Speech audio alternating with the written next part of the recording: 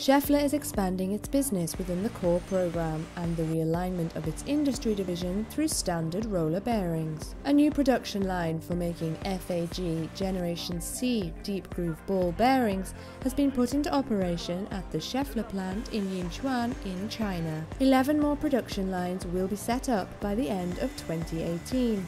We can provide the Chinese customers with the first-class, high-quality DGBB products to support the e-mobility, support the e-motor industry in China, which is the biggest in the world, more than half of the market coverage.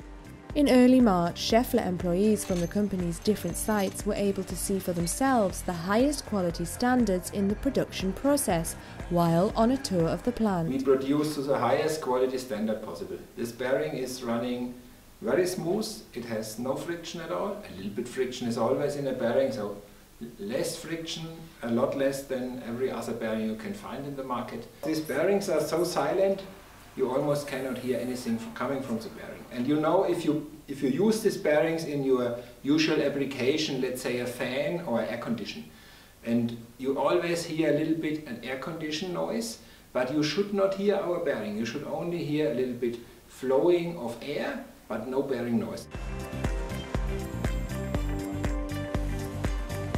Surely the main target is that we gain additional profitable growth for our industrial business division.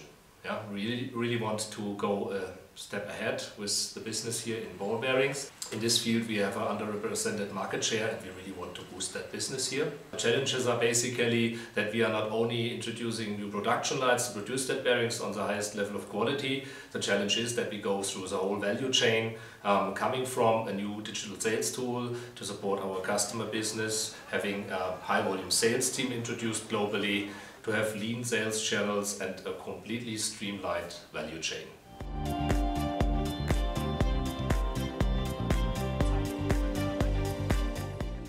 The new production line was officially opened in a ceremony by representatives of Yinchuan and Schaeffler employees after the tour.